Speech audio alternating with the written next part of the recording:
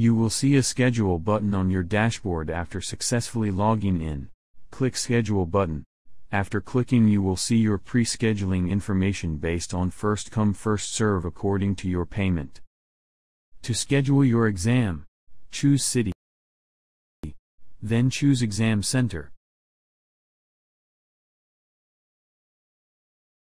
You will see the days on the calendar on which the exam is conducting. Click any date to see availability. Once you click any date, you will see the sessions on the right side of your screen with the available seats. If there are no available seats at that session, you cannot select it. Click the button to confirm your desired schedule. Click Yes button to confirm.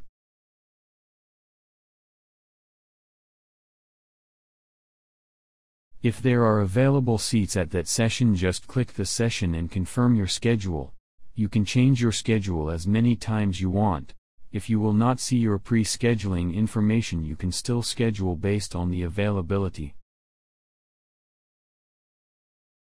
You can also change your desired session in which you want to attempt the exam. Click to confirm your desired scheduled exam and continue.